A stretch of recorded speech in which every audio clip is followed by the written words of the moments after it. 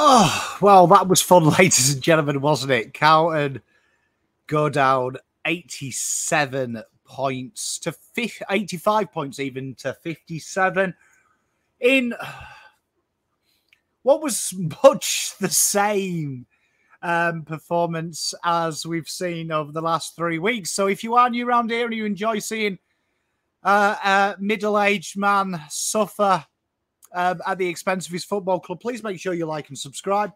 If you are new to the channel, it's just a click away. You can always unsubscribe later. We cover all sorts here: football, bit of life, bit of everything. We have a bit of fun while we're doing it as well. If you want to become a member of the channel, we've got another membership giveaway end of the month. We'll sort something out there, just working through a few little processes there. But that's for a price of a cup of coffee, and it really does help the channel out. We do put a lot of work into our content. So let's get straight into that game. A 28-point loss to the Magpies in a game that really is a tough one to really read with this side, because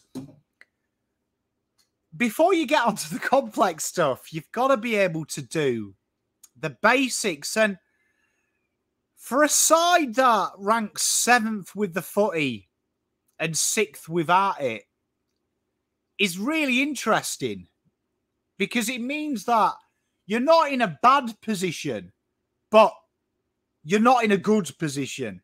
And it all boils down to the simple things for me. And it feels like we say it every week, but it's core rudimentary basics. Really rudimentary basics for a side that prides itself on its contested ball, which in this game, again, contested ball-wise, the boys were okay. Do you know what I mean? Dominated stoppage clearances as well, 30-18.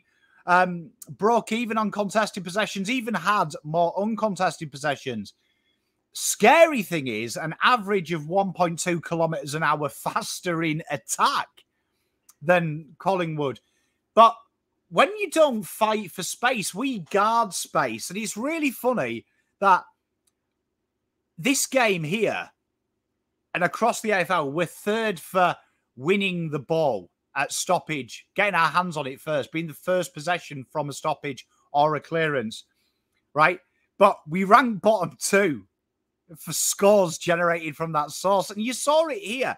The boys are really strong at winning the ball from these key areas, but their application and what to do when they've got it is appalling. And it's funny enough that when you look at the total game meters ran by both sides, for all of that will and intent, Carlton are well lagging behind Collingwood in this game. And that's the big thing for me. And what I mean by this, and I want to show you an example. So what I've done here is I've gone back through the archives of this game. I've watched it a few times on dead slow, and we've gone into it. So what I want to show you here is just a prime example, and I'm going to use Carlton again as an example of just exiting the defensive half. And you understand why Voss puts a lot of onus on this. It's something that he obviously prides himself on, and it's something that he's obviously trying to, I wouldn't say fabricate, but this is something that is really important from defensive side. And what is really interesting is Collingwood aren't a very good side at scoring from turnover and transition in the defensive 50. That they pride themselves on their pressure around the ground. And it's funny that this is where Carlton are really trying to improve. And this is definitely something that negates it. Now, what you found here with Carlton is we have no run at the back half. And Sardi has been kind of resigned to this quarterback role in the defensive half. Now, when you watch Collingwood, if we draw some lines here, right, with our tool, right, they really like to pressure these areas. And you found that if we drew lines here, they left this like area. They tried to condense Carlton's area, particularly kick-ins and D50. Now, what Carlton love to do here, and it blags my head, is they miss these short options. Now, we talked about distance ran. Carlton were behind on that in a long way. This is definitely where the difference maintains, because Saad genuinely, McGovern does this as well, runs to here and they kick to here. Now, you can see here that what this is requiring, and I'm going to give an example in a minute, is you are literally wanting this mark to be taken and then players run on. There's another kick, right?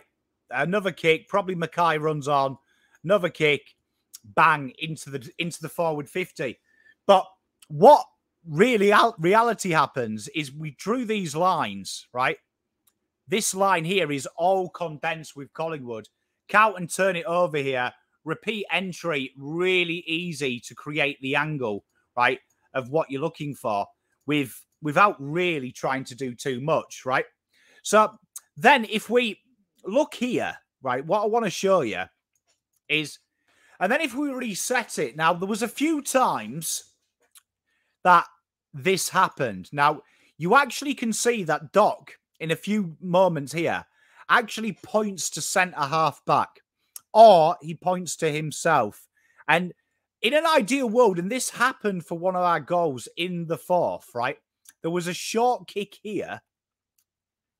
And then from here, Doc moved forward and the players started to spread, right? And from there was a handball chain here.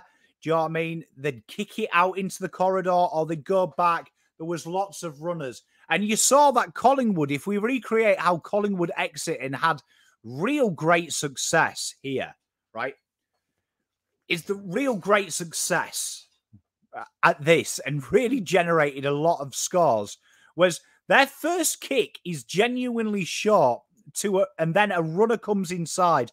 And then they would have gone like this. They would have kept their keys here and they would have used their height of Acres, which we have, and JSOS, Ash Johnson for them. And they would have used these three, the winger, JSOS, and Acres as their targets out of here. And they're already up the ground to where the midfield protection is more. And then they would have kicked and run on that way, allowing then Mackay and Kerno, which you saw Mason Cox and co do, to get up here with their smalls marauding forward. And it's running with, which is a key issue for Carlton. The ability to run with the team at the moment is appalling. And that is probably their biggest bugbear as a side. Being there for your man. And the teamwork between Collingwood and Carlton at the moment is poles apart. And what we're talking about here is really core fundamental basics. At halftime, Carlton had a staggering 12 players without a tackle. In a game which, like we said, Carlton got first use quite a bit, but it was around that contested area. And they coughed it up quite a bit with loose handballs, poor dribble kicks. They couldn't try and get that space free. And you saw how it happened. Collingwood attacking droves. They've got a really fluid zone. And I've seen a lot of people talk about go back to a man-on-man system. The reason you can't go into a man-up system is it's been dead for 10 years and it'll stay dead. It'll never come back. Throughout sport, the man-marking system has totally died because fluid zones are the way forward. And Collingwood are one of a couple of teams that now start to have this fluid zone coming left, right, and centre. And this really helps them out because what it means is everyone is involved in defence and attacking phases. Their players are very similar to ours. You see their smalls, Bobby Hill, Ginnivan, they drop back quite a bit. You saw Bobby Hill take the ball at half-back flank. They do what Motlop and Durden do. The difference is they have the work rate to get ahead of the ball. And when they give it off, they work hard to get away from that problem. And it's because they run really hard together. They have a real understanding. And the big thing is that throughout the season, Carlton are mid-table for distance ran as a team in the competition. And that's a huge plus. They're the top half of that as well. They're up sixth. And that is really important that Carlton aren't an unfit side. But They run when they don't have to. And when they do have to, they don't. They're running games out. But that togetherness and connection is almost non-existent. And what I wanted to show you here is something that's really passionate to me, is how that looks when you actually watch the boys play. So if we go back to our little board, what I want to show you here is something that kills me as a fan, right? This is your back line here, right? Now, on average, their next kick is here. And the forwards are here. Now, it's about opening up your angles, right? I want you to think of opening up your angles. Now, Carlton's average inside 50, which everyone is talking about scoring shots, and it's such a fallacy because 6 of them were rushed behinds, right? And Carlton's average mark inside 50 was around the 45 to 50. So let's just move that there, right? And it's because of the angle, right? Nearly 72% of Carlton's inside 50s came from this area here.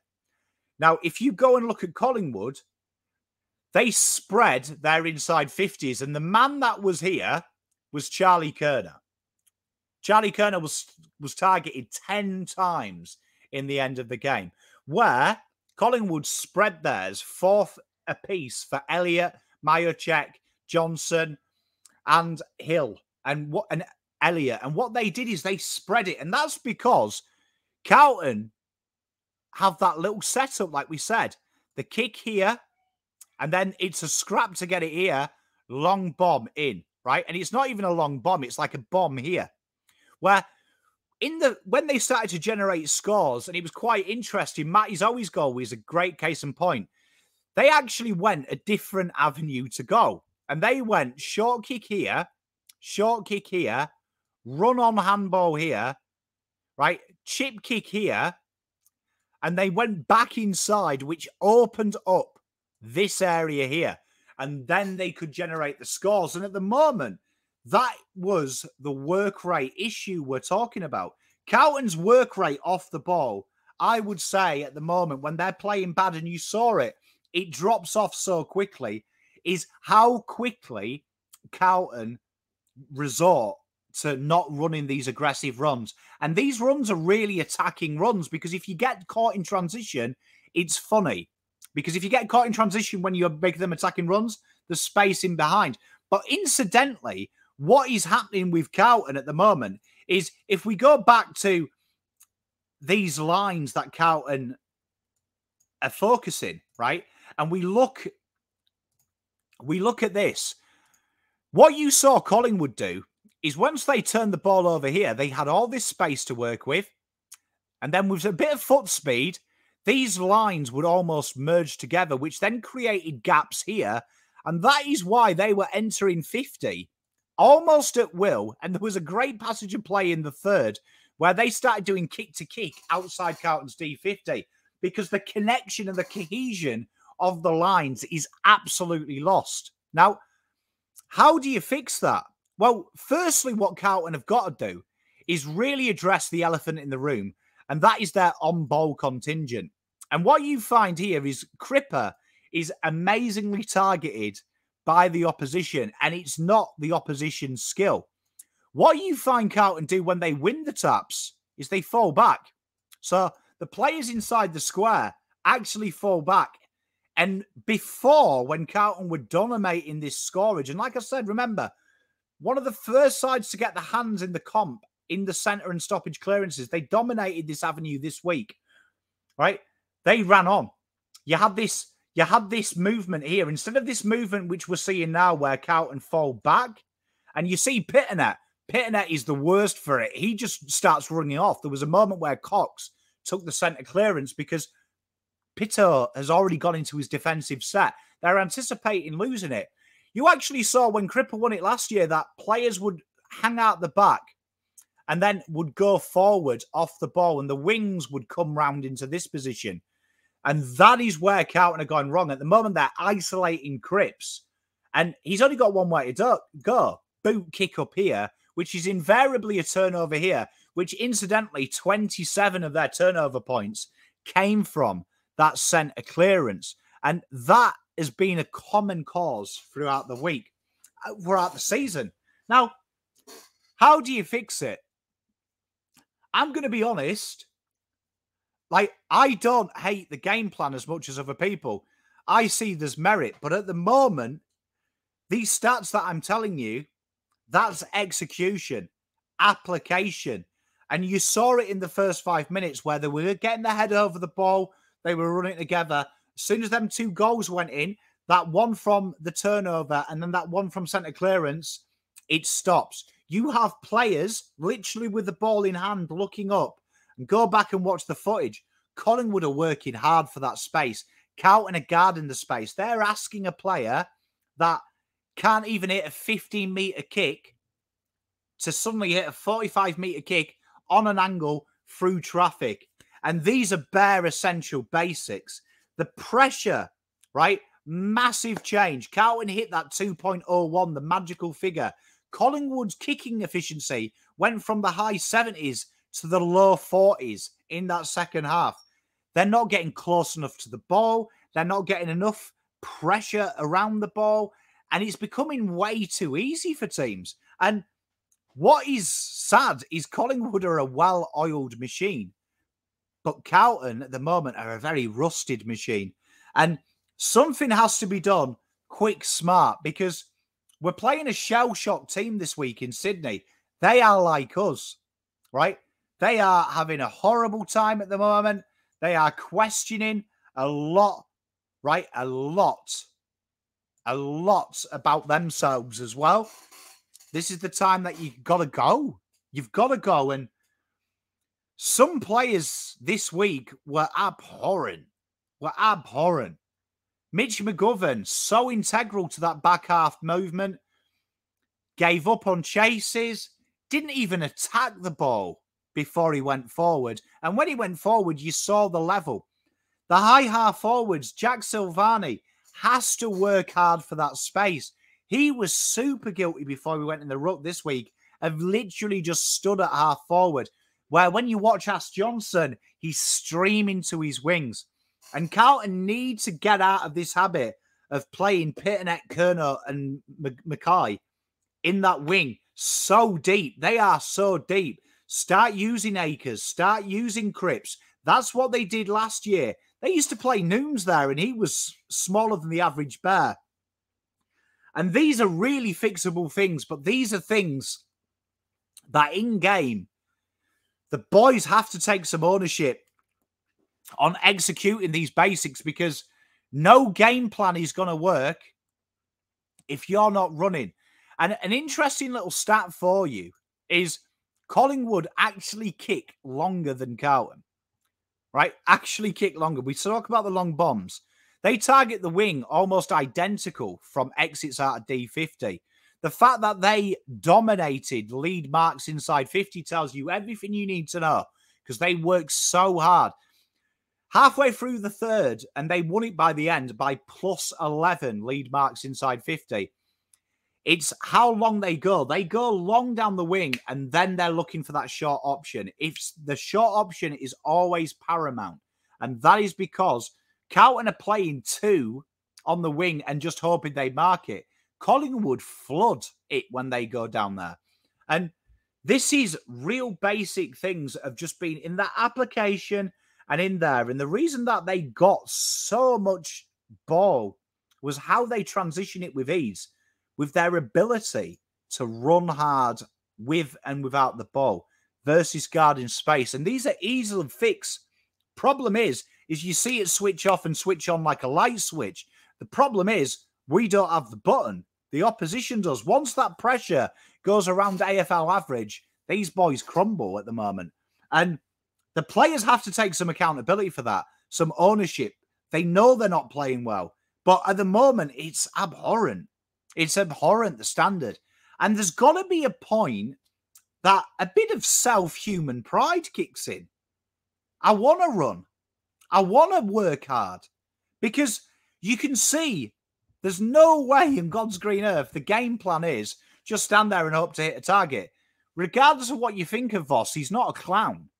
He knows these boys ain't going to kick at 95% every game. He needs them lead-up marks, and them lead-up marks are falling. The playing on from the mark is falling. The attack and will in the game is failing, and it switches like a switch under pressure. As soon as that pressure comes, Carlton start to make life easy for themselves.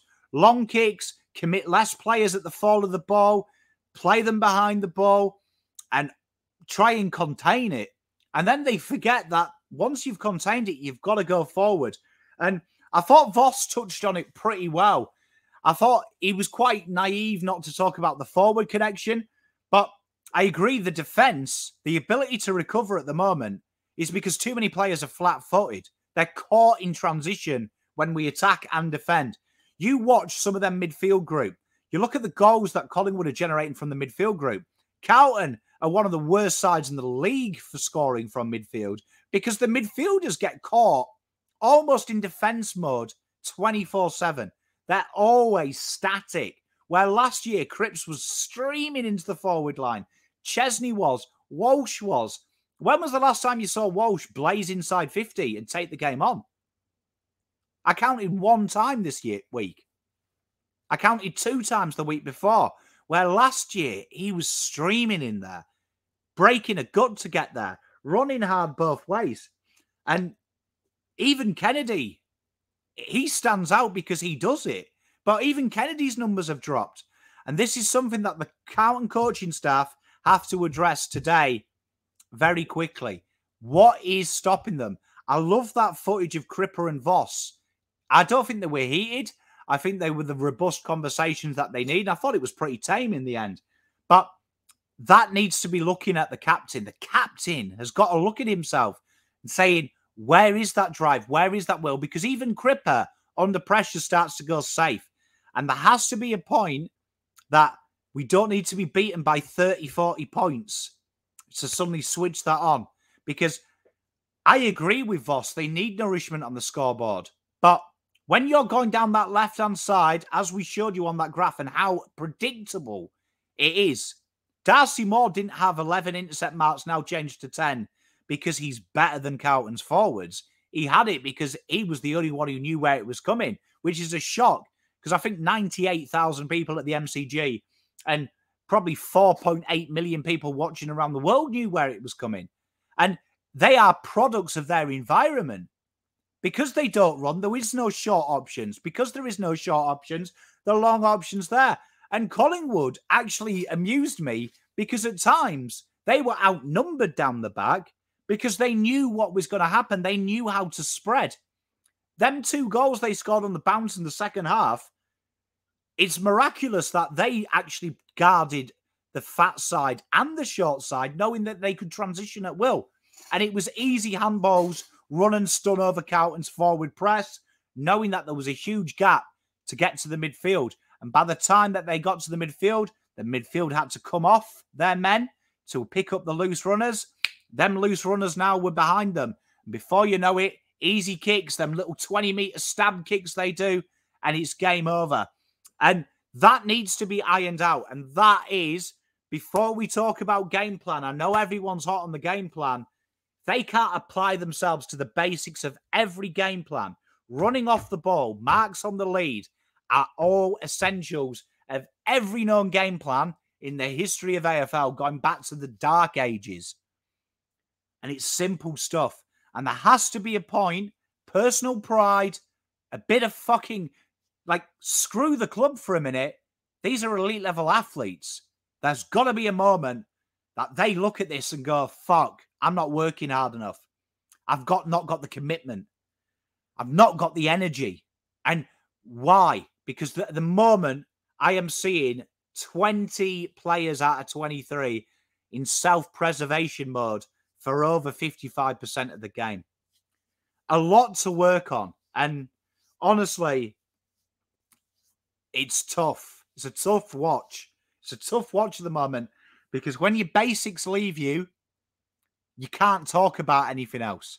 The scoreboard nourishment ain't going to get fixed unless they start giving themselves options. Because when you're targeting, Charlie that many times versus how they spread it. It's insane. Do you know what I mean? Right? 4 different targets on 3 occasions in that 4th quarter. Cox, Johnson, Myercheck, Elliott to Curnow and Mackay. Let that sink in. Let that sink in. 9 times Charlie was targeted. 9 times. Right? That is crazy, making up 20% when they've spread theirs between their forward group. It is a real concern how one-dimensional that is, and that is a product of the angles. They don't change the angles on the inside 50. It is literally left side, deep kick, 75 out to a mark 50 out, where they were averaging 32 metres from goal. You don't miss them. You don't miss them. People talk about Carlton's scoring efficiency. The scoring shots are big fugazis. Big fugazis for me. And it really kills me because so many rushed behinds for Carlton. Do you know what I mean? So many rushed behinds, which you can't really count as these scoring shots that people look at. It's poor. A lot to work on for the boys. A lot of work to do. And I'm craving some basics from the lads, right? When you're winning at the centre clearance to rank that bad, you've got to start asking yourself questions. What is going on in their minds, in their application? What is being said to them? What are they saying on field? Because Cripps isn't a boffin. He's been here before. He was part of that midfield that started to dominate around stoppage and clearances. And that was our only avenue to go. It made up at one point of the season nearly 80% of our scores. Real big things to take home. And boys, if one of you watches this, submit to yourselves. Dive in. We're diving in. Every week we dive in with you. Fucking dive in. Take the game on. Be bold. I wouldn't mind doing one of these reviews if we lost by 70 and I said to you, fuck, the boys were too aggressive. Their running patterns were too aggressive. But watch it. Go back and watch Bobby Hill. The amount of times he's in the back half, he's actually more than Motlop. And then watch Carlton when they transition the ball. Bobby Hill will be inside 50 every time the ball gets there. Motlop isn't. These are basic. Small forwards getting in forward 50. The key forwards getting inside forward 50. At the moment, something has to change. They have to be bold and more aggressive because we're going to have some tough conversations at the end of the year. If not, they've got to turn it around. No if, buts, and maybes.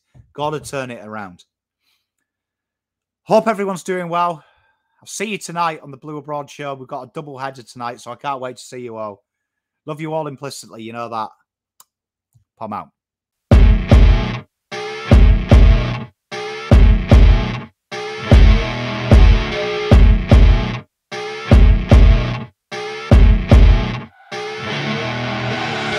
I see her rolling up, Uber black Cadillac, high heel boots and a sexy body full of tats. Baby's bad, oh baby's hella bad.